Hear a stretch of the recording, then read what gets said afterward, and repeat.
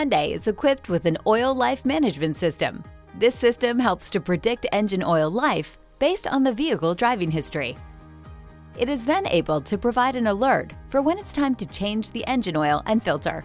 But to properly function, the oil change reminder feature needs to be reset after each oil change. The reset switch is found in the convenience menu. To reach it, select Setup, then Vehicle, and then Convenience. When you have your oil and filter changed, be certain to press the reset icon on the touchscreen. Then select Yes to confirm that the oil has been changed. The oil life indicator will be reset back to 100%.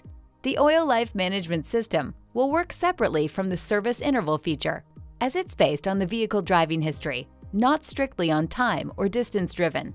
As a result, if the deterioration of the engine oil increases due to driving history or severity, you may be alerted to change the oil and oil filter before the service interval indicates the service is due. For this instance, be sure to follow the recommendation to change oil. And if there's no alert before the normal scheduled service, in the service interval feature, have the oil changed as indicated by the service interval. It's worth knowing that the Oil Life Management System's predictive feature works only when the recommended engine oil is used. Using another weight or type of oil will cause the predicted engine oil lifespan to be inaccurate. Therefore, Hyundai recommends that you always use the recommended engine oil. Your owner's manual will list the recommended engine oil. And of course, checking your engine oil level regularly will help ensure that the Oil Life Management System is accurate and that your vehicle is operating at peak performance.